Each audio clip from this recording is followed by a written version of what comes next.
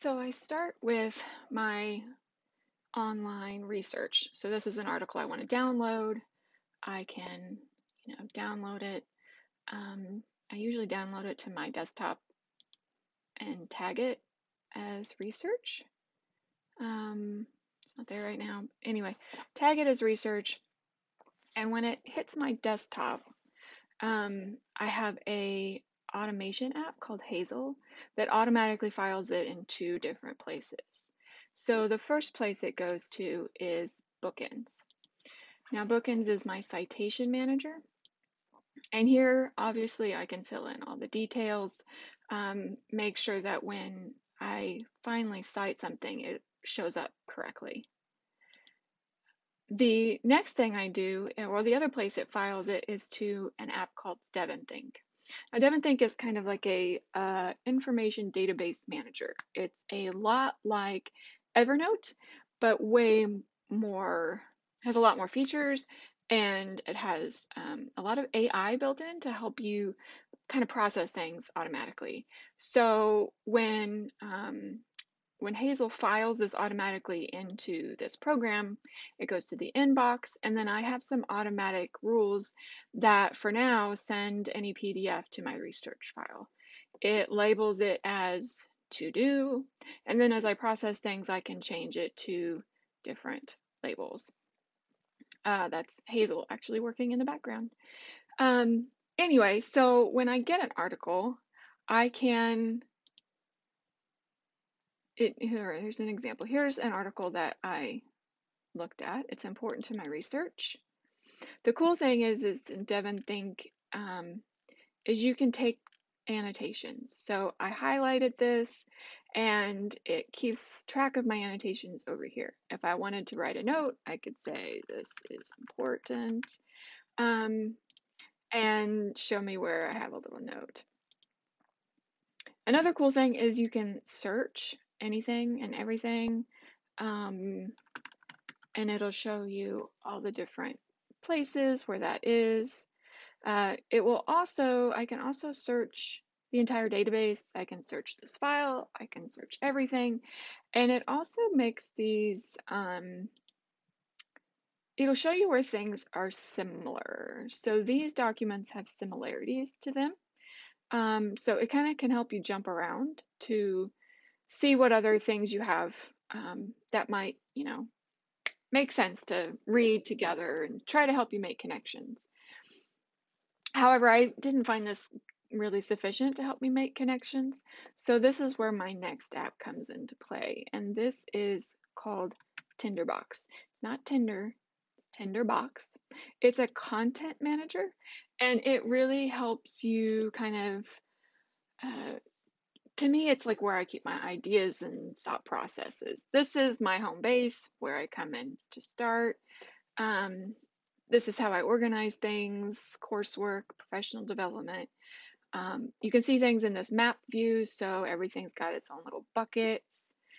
So if I went into my conflict assessment and prevention, here's one of the weeks I mapped out the concepts from my notes that week, and it really kind of helped me think through everything that I was learning. You can take notes on different things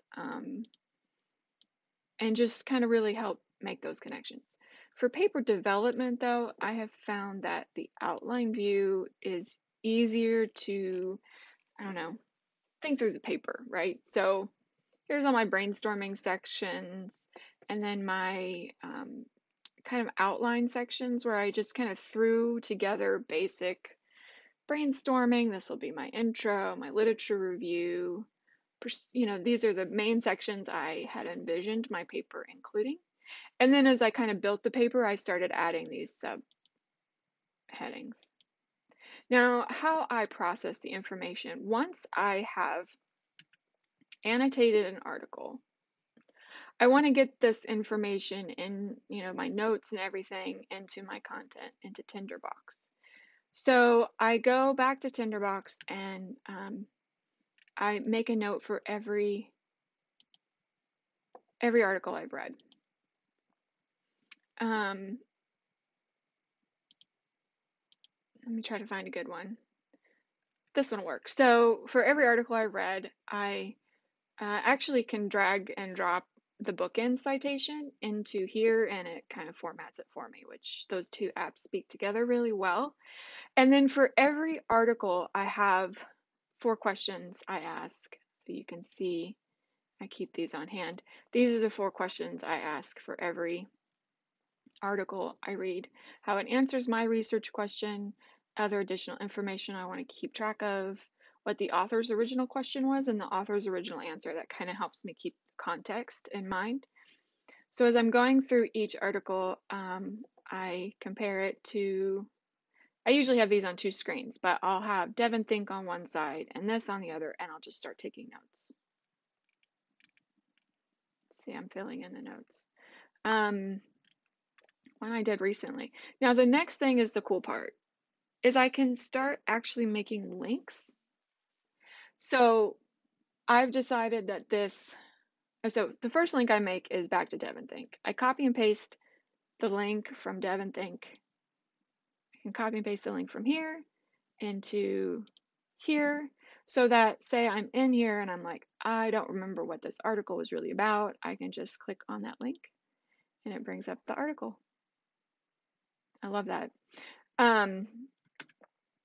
But when I'm in Tinderbox, I can also make links inside here. So I felt that this best suited to my literature review in the subsection constrained. So I just, well, for an instance, I could take this word and make a link to constrained. Create the link. Now, if I want to go there, just click constrained. And then I can write the note in here, okay, so-and-so McCormick made this point by politics as a primary determinant. So as I'm filling in my research, I can just make these links. Go back to constrained. From Jordan, I made that link. And then, let's see here. I liked throwers. Now I also have, I thought that indicated an executive advantage. So I made that link go from here. I made it go to executive countermoves. I'm not going to remake that link. It's already there. And so then I can go here. And I just start writing in these notes and making backlinks to the article that it originally came from. It's just copying and pasting and dragging a link. It's really easy. And then when I'm ready to write my paper, I just go to my intro or my literature review and start writing from here. And I can easily cite because I've got my citation manager. It's easy to import them. And when I'm trying to think about maybe that article said something else I liked, I could just go back to the article and see the context in which it was stated and really just bounce around between here and Word and DevonThink. So that is how I like to do research.